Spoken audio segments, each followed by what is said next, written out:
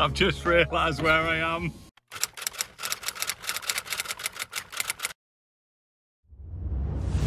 One car we've lost there on the first lap, James Everard in the E30 M3, unfortunately. That's a great shame.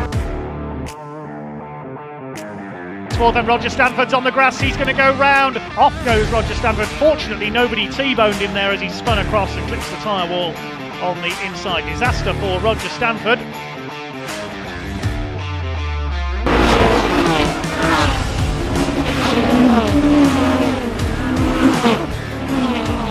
The pace car is in pit lane. 15 minutes of racing gets underway down towards Gerrards. They thunder for the first time. Look at them twitching around on this slippery surface here at Mallory Park. Great start by Jason West. He'll lead the way. Jason Hughes up into second place in the Vectra.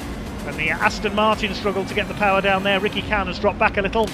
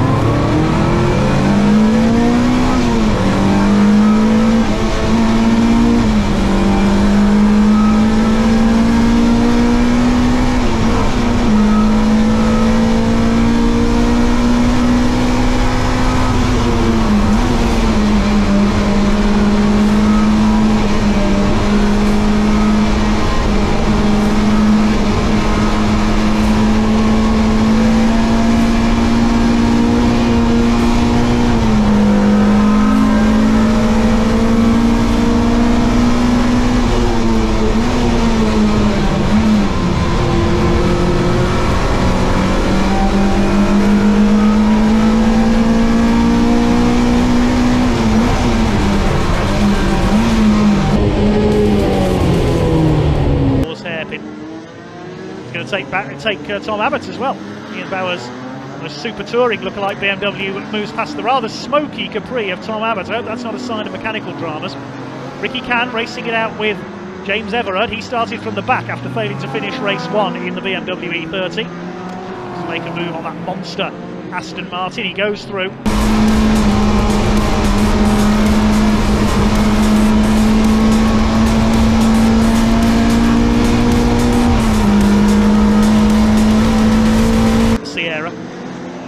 Back marker traffic. There go the leaders. Oh, we got somebody off. James Dunkley. He's lost a wheel there. You can see in the gravel trap.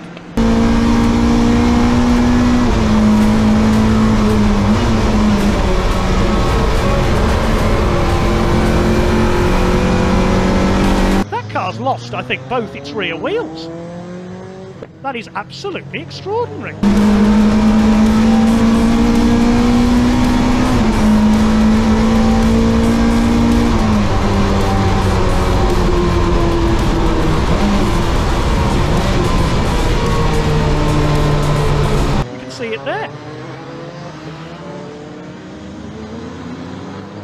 Maybe, unless it lost one. We didn't see it go off unless it lost one and then the other was torn off as it went into the gravel.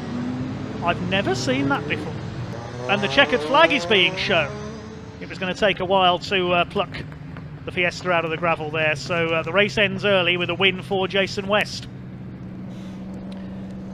Jason Hughes is your Classic Thunder champion, and provisionally, I think that means that Martin Reynolds, flashing the lights there, is your Blue Oval Saloon Series champion. Provisional result then, Jason West the winner, and Jason Hughes second. Hughes the new Classic Thunder champion in the ex-Jason Plato Vectra.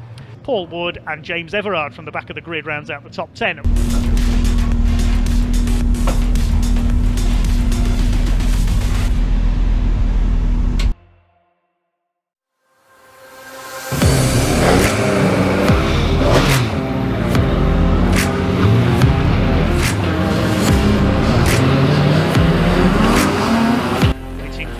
Red lights to go out.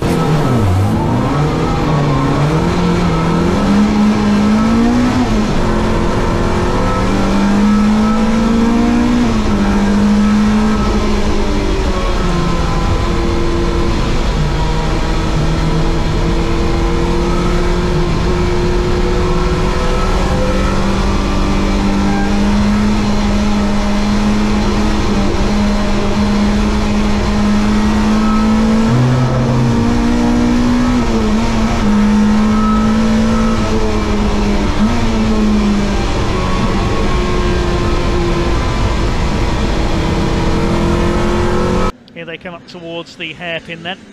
He's under fire from Andy Neal in the Pocket Rocket Peugeot. Third place is Everard.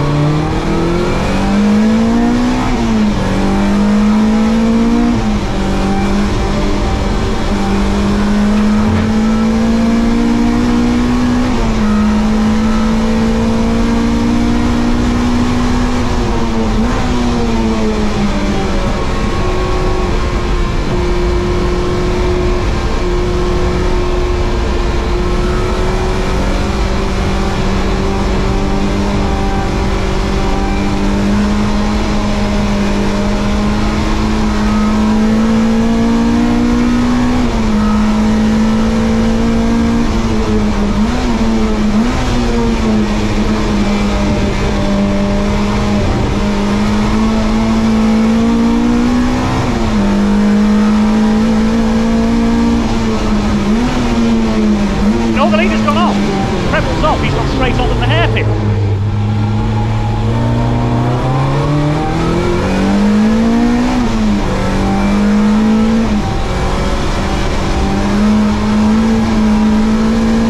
And it's Andy Neal in the Pocket Rocket 106 who leads from James Everard in the M3. He leads the pre-93 split, of course. Gary Preble down a third, a rare mistake from him.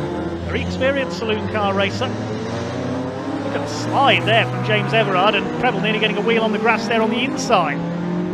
Well, the BMW E30 M3, not only known as a touring car, it is known as a rally car as well, the likes of Patrick Snijers, the Belgian, rallying them on tarmac. And I think some rallying techniques are going to have to be employed here by James Everard in second place, chased by Preble.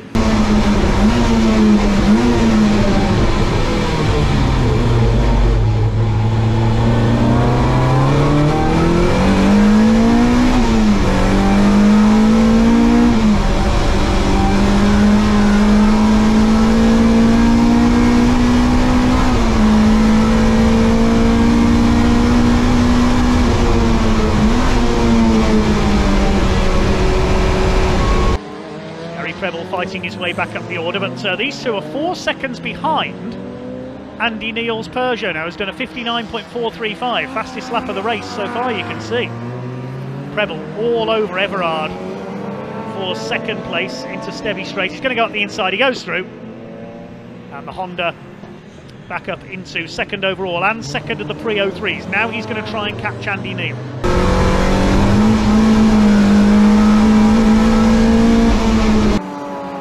The hairpin, swings the little 106 through. There is Preble, there's Everard in third. I keep going to say Stanford instead of Everard, I do apologise.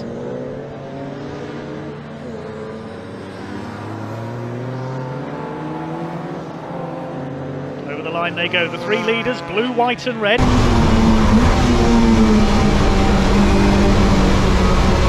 Eventually 180 degrees swing around the lake here at Mallory Park.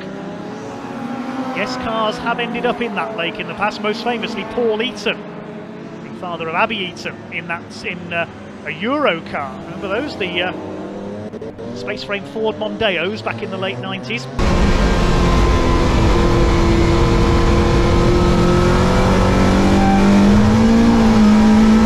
So Everard's still leading the pre-93 touring cars. Second of them is David Griffin, still leading his class. And third, in pre-03, is Simon Wall. They lap Andy Sheraton in the Laser Tools BMW running at the back of the field. It's the E30 325i. Neal is responding to the pressure here, but James Everard has just done the fastest lap of the race, 57.107, so it really is drying out there.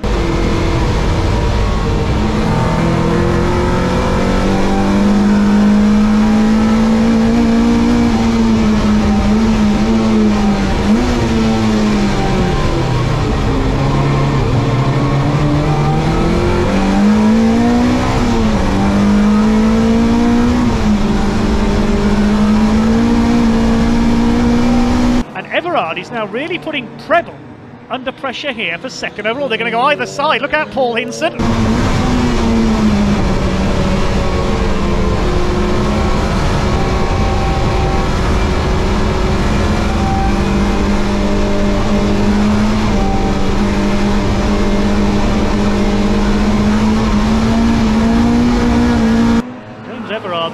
Pre-93 leader. He wants to beat the Pre-03 car sideways again as they come off Gerrard's into the Stevie straight. He's going to get alongside here on the run up towards the S's. He's going to go through on the inside into second place.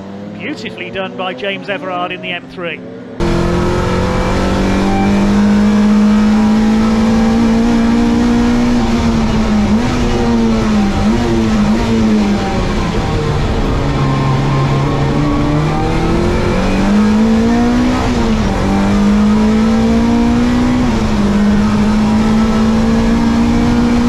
The gap has come down to 1.75 seconds now because Everard has just done the fastest lap, 56.386 now.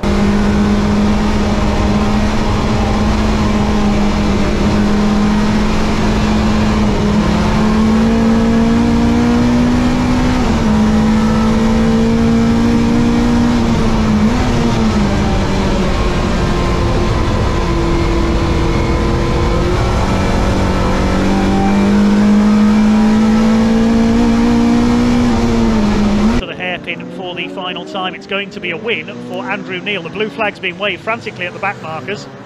Everard at the inside, he's going to win the Pre-93 splits, but it's going to be an overall win and a first win in Pre-03 touring cars. The Pocket Rockets, Andrew Neil's Peugeot 106 exits the final corner, flashes the lights, and comes across the line to win ahead of James Everard by 0.7 of a second. Third goes to Gary Preble.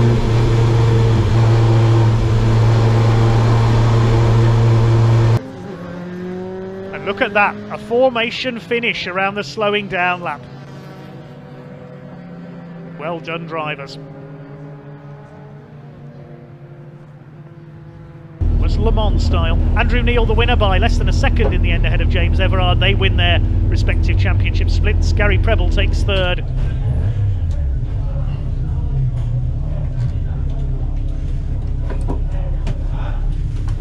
Okay, we can now go down in a second to Ian Waterhouse, who's in Parc Ferme. We can hear from our race winners. Let's see if we can grab James as well. James, quick word if we can. You were really closing at the end there, weren't you? One more lap maybe? One more lap maybe, yeah, but a few more drive ends and we'll have made a difference. Race 2 then. Race it's 2. Be bone, we think it's going to be bone dry. Yeah, I really hope so. That could be your race, yeah? Yeah. We'll put the proper tyres back on and we'll hopefully be our race.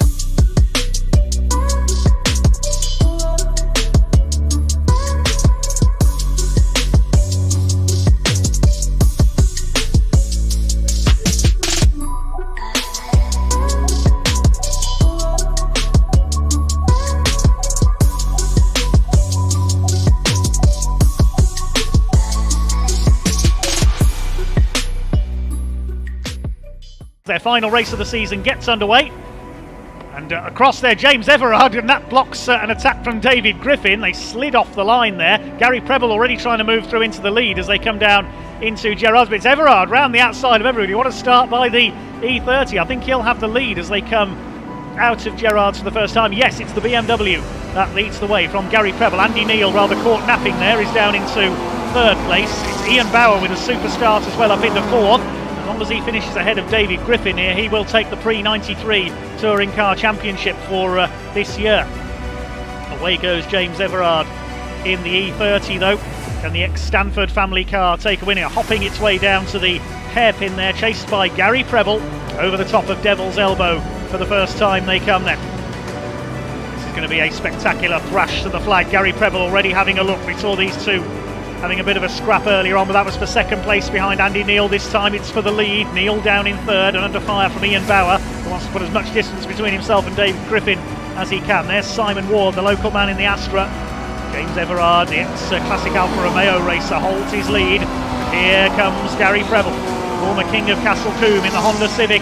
Up the inside, he's going to take the lead surely into the S's under braking. He goes through. Preble leads, and the BMW relegated to second place. Towards the right-hander at the Shaw's hairpin, a flash of flame out of the exhaust pipe of the Honda Civic there. The backdrop of a fine sunset here in Leicestershire.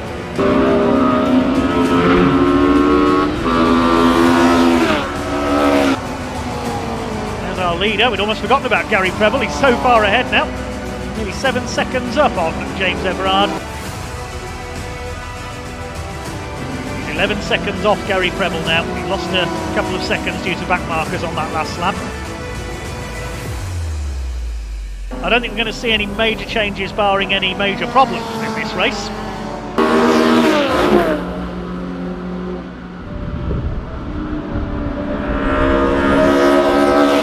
Great to have a driver of the calibre of Gary Preble with the Pre-03 touring cars this year. He is going to waltz away with the title. Nearly 12 seconds up on James Everard now. He is going to be a really potent threat for the Pre-93 title if he does the full season next year.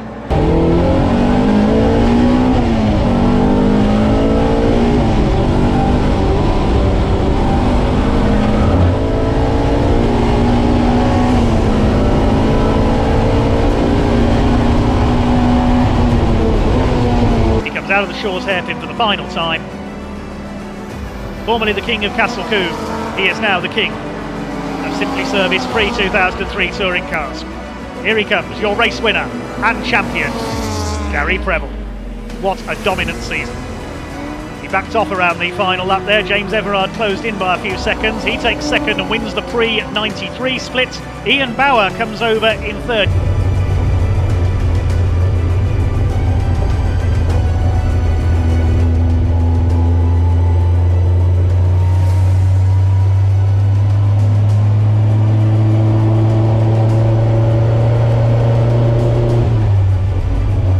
Have a chat with James Everard as well. Of course, picked up the pre-93 win as well. Here's Andy. Hello, guys. Congratulations. Of course, second on track, but actually you won the pre-93, so that's the main thing. Yeah, how was it out there? The Civic, but no, it was really good. Really enjoyed it. I'm absolutely red hot. We've been running some Toyos that are more of a softer tyre, and I made the wrong choice. I thought it was still going to be a bit damp and I should leave the softer ones on, but the right call would have been the hards. So they went off a bit towards the end, but it was really good crack, really enjoyed it. Yeah. It's been quite a unique day actually, hasn't it? Sort of the first race for everybody, not just obviously the pre-93s and 03s, was wet, and then the second race has been bone dry. Is it quite nice when it's like that on a day? It's a big mix into the front wheel drives normally, dominate in the wet, and in this one's case in the dry as well, but it was nice to get that mix. We haven't done enough wet this year, which is, considering we live in England, that's quite a lot to say, but yeah, we've had a great year, haven't we? Yeah, we've had a good year. It's been a good year. But no, I really enjoyed it. Thank you very much. Well done, congratulations.